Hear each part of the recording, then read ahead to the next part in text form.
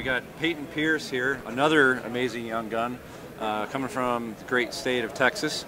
Has done some 305 stuff down there and is making his way north, doing a bunch of racing here in Indianapolis area, Indiana, and teaming up with some definitely big names in the sport to kind of guide him in his endeavors and give him knowledge and help guide his ways.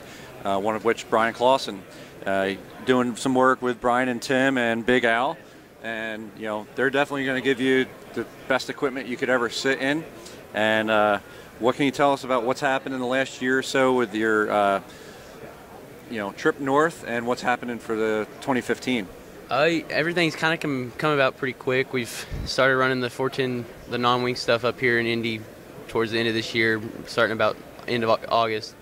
And now we started this winter, we're putting a deal together to run DeCoin and Chili Bowl with Clausen's, and then next year we'll get everything put together and run a season up here, just running like a lot of local stuff with a few USAC shows thrown in there, but not a full USAC schedule yet. So, but we'll hopefully be competitive and keep learning in the 410 stuff, because it's a whole different ball game than the 305 for sure.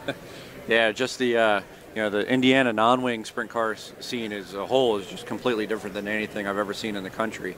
And as a young person, 18 years old here, entering that, kind of green, it's a eye-opening experience, even for him, I'm sure.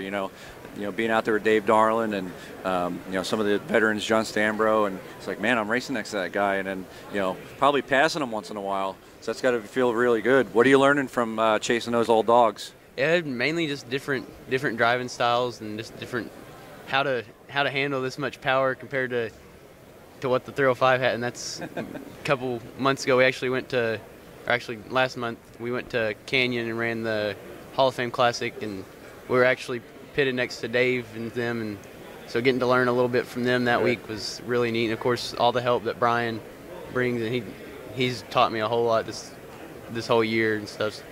So it's been neat just to gain that knowledge from them and learn from that much experience that they have compared to the little experience I have. Yeah, that's the biggest thing I can ever offer to anybody, as far as a young person starting up. Surround yourself with the good people and proven track records in what they do. As far as the mechanical aspects of the car, they always have solid equipment. Very few mechanicals, if ever. And great handling stuff, and takes the pressure off yourself, and focuses on you driving and building your abilities, and that's really crucial in having any success in making the climb up the ladder.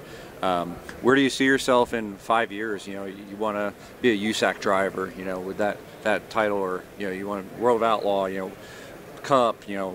Where do you see yourself, and what's going on there?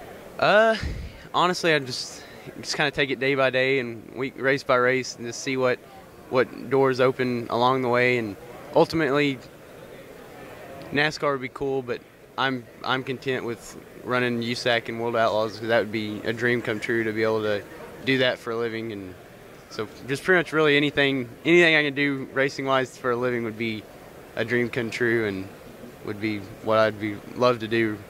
And doing it on dirt makes it that much sweeter. Yes, sir. So we wish Payton Pierce best of luck this year. 2015 is going to be a crazy year for him. A lot more traveling, and definitely running with big dogs up here in Indiana, and hope to spread that joy throughout the rest of the country when you guys travel. Yes, sir. Congrats, man. Thank you.